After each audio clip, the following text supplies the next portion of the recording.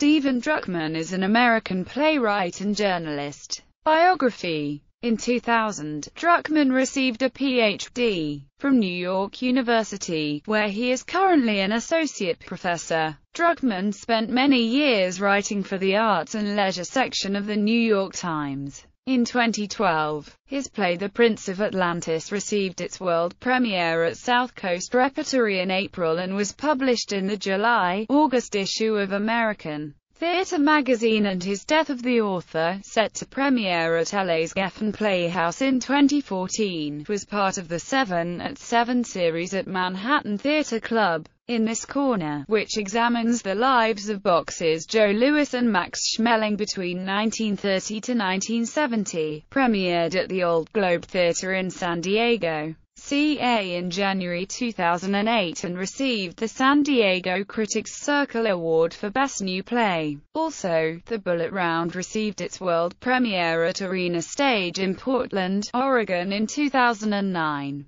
In 2010, The Innocents was presented at the Asolo Repertory Theater's Unplugged Festival of New Works and received its world premiere there in 2011. His new play, Marquis Aurelius, appeared in the same festival in 2013. One of his best-known works is Another Fine Mess, which was an entrant for a Pulitzer Prize in 2003 and premiered at Portland Center Stage. His play Going Native premiered in 2002 at the Long Wharf Theatre in New Haven, Connecticut. Drukman is also the author of 2 adaptations of plays by Alexander Ostrovsky, titled Flattery Will Get You, which premiered at Connecticut Repertory Theatre, and Snow Maiden, which premiered at the Bob Hope Theatre in Dallas, Texas. Additionally, he edited a collection of works by Craig Lucas titled The Dying Gaul and Other Screenplays. As an actor, he was a member of Chicago's Organic Theatre Company and appeared in the 2006 film East Broadway.